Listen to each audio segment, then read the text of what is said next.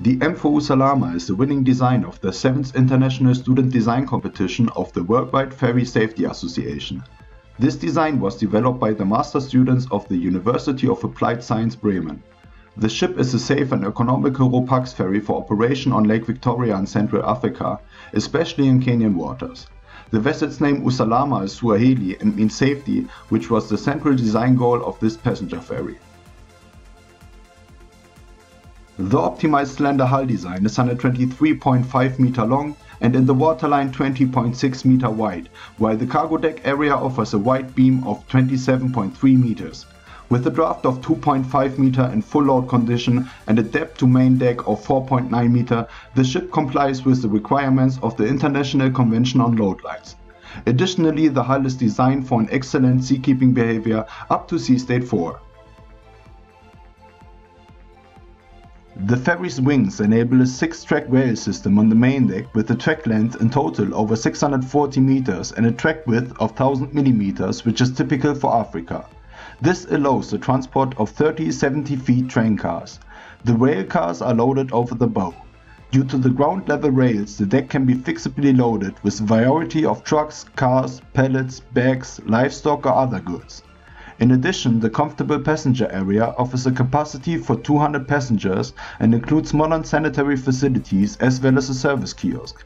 Staircases and stair lifts connect the car deck with the passenger deck for an easy access.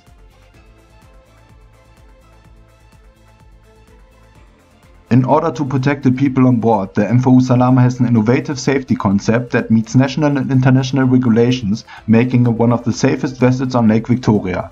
Life jackets under the seats, a quick responding and reliable marine evacuation system, and spacious life rafts which are supported by 2 fast rescue boats enable a fast evacuation up to 400 passengers to cover also possible overcrowding.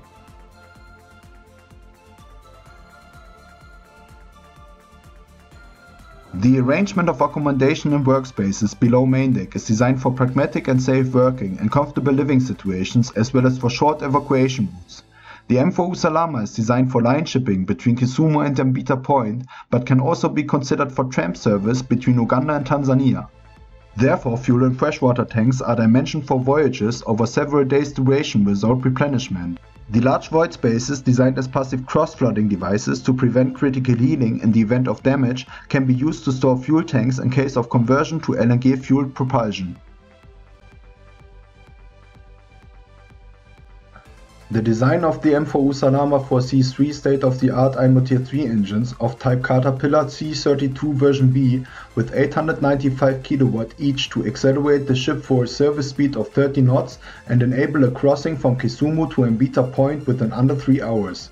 A power prognosis and wave pattern analysis were used to determine and optimize the power requirements. Also, shallow water effects needed to be considered due to the area of operation in the Benin Gulf. The propulsion concept features 3 azimut thrusters of type SRP 270 and thus provide a high level redundancy as well as excellent maneuverability.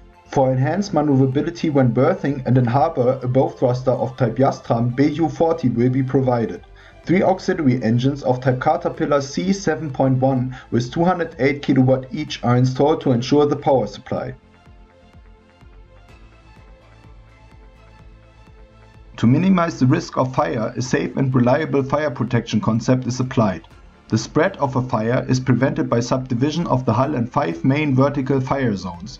Active firefighting systems consist of a fire detection system in combination with a sprinkler system and a carbon dioxide fire extinguishing system in the engine room. Moreover, 4 firefighting monitors are located on the passenger deck and on the poop deck in order to protect the cargo deck in areas where the sprinkler system doesn't reach out to.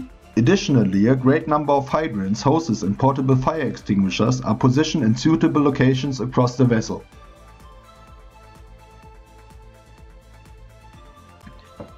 The ship is also equipped with a powerful ballast water system for controlling heel, trim and draft during loading and unloading operations. The advanced and robust technologies guarantee reliable operations and save costs. Another unique selling point is the mechanical system for lowering the bridge and passenger deck in order to pass the Mbita Rusinga bridge with a challenging maximum air draft of only 8 meters. The crew is supported by a state-of-the-art integrated navigation system and a digital monitoring system. So the M4 Usalama allows for unrestricted operation on the entire Lake Victoria, offering interesting fields of application in the shipping market while focusing on the growing demand for cargo shipping in the East African countries.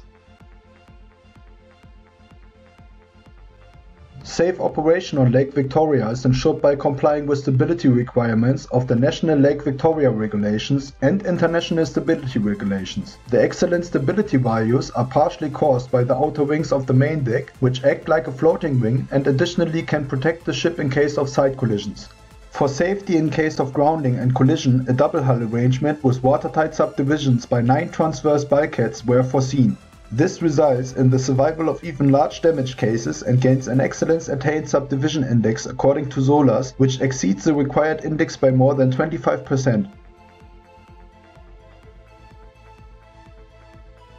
The efficient hull structure of the M4 Usalama is for safety reasons designed in accordance with the latest DNVGL regulations for seagoing vessels. In order to meet the criteria for ships with unrestricted service and at the same time to save steel weight, a longitudinal framing system with highly stressed parts like deck and floor structure made of high tensive steel were chosen. The structure is in terms of weight optimized to the minimum possible. This has been achieved by placement of large cutouts in the structure as well as reduction of the scant lengths of all components to at least buckling strength, not affecting safety. The attached bilge keel reduces the roll motion up to 37.5% and increases the comfort of passengers on board.